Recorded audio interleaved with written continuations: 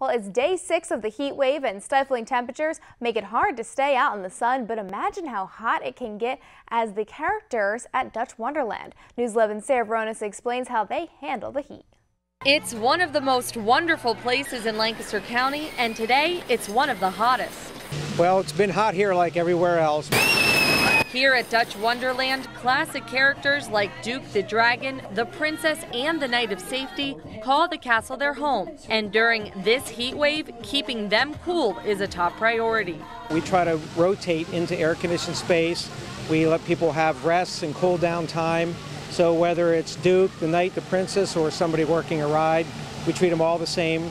Try to keep an eye on them, keep them hydrated, and keep them cool. Sir Brandon, the Knight of Safety, is dressed in long sleeves and pants during these 90-degree days.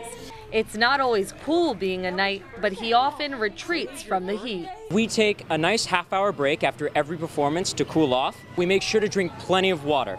It's important to stay hydrated. If you think being a knight gets hot, Duke the Dragon swelters under the sun, but he handles the heat with the help of AC. He'll stay out in the park for about 10 minutes, and then he'll go back into his area where it's nice and cool to cool off. And guests at Dutch Wonderland, they also can keep cool at numerous attractions, but perhaps the best place, front row at the dive show. In the front row, I felt good to get splashed because it was really hot.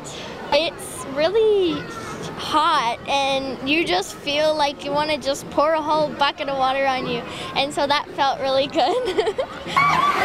But if getting splashed isn't your idea of fun, try the Polar Plunge, Duke's Lagoon, or a spot in the shade. We have a lot of mature trees, a lot of nice park benches under the shade, so there's plenty of places for people to get out of the sun. In Lancaster, Sarah Veronis, News 11.